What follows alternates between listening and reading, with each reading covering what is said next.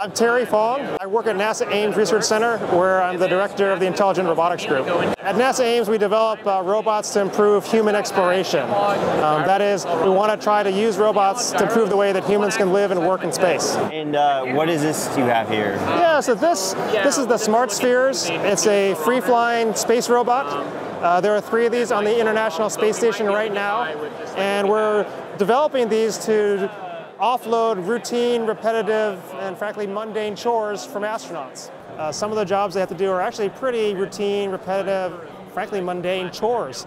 Things like monitoring the air quality or doing inventory. And those kinds of tasks, which are very repetitive and frankly don't require a lot of human brain power, are the kinds of things that robots should do. It's a free flyer, so it can fly around in 3D space.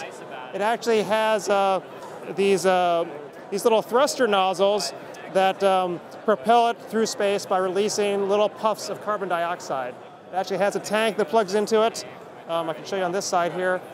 This tank here contains liquid carbon dioxide, and we release it in controlled bursts to have this thing fly through the space station in all 6 degrees of freedom. What did Google do on this project? So we've been working with Google for about the past year or so. As soon as we found out they were developing a new prototype Android smartphone, that's this device over here. This is a Tango, although I should say this is actually a modified Tango because the original one over here, which looks more like a smartphone, has a display in the front and cameras in the back. Well, in order to add this onto our free flyer, we wanted to make sure that we had everything facing forward. So we took the phone, we modified it, basically took the cameras, and then we flipped it out on this side here. But this is basically an Android smartphone. It has a set of cameras, including a 3D sensor, which gives it information about the world. How far away are objects, how big are objects, and we can use that to navigate. What I've just turned on here is a 3D display, and show on this display things that are red are closer, things that are dark blue are farther away.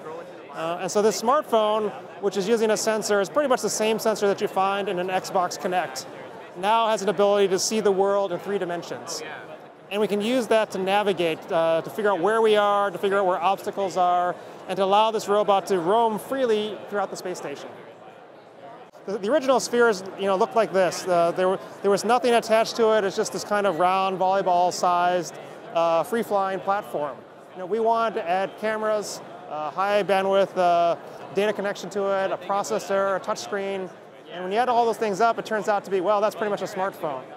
And so at that time, we started looking at, what kind of smartphones could we easily develop to. And Android happened to be a really good choice because it's open, so we can freely see the code, modify the code, and then certify it for use on the space station.